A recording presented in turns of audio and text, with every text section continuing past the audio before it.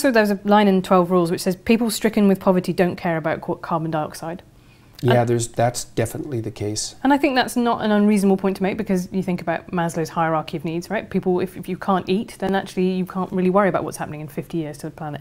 However, I don't think that's a reason not to tackle climate change, because those same people in the global south... It's partly a reason. Is it though? Because people in the global south... coal-generated plants stop people from starving, so yes, it's partly a reason. And it's certainly the case that making energy more expensive, obviously, makes things more difficult for poor people. So yes, it's definitely an issue. And I would say, you know, it's kind of a conundrum for those on the left. It's like, what's it going to be? Clean air or hungry people? Think, well, we don't have to choose. It's like, okay.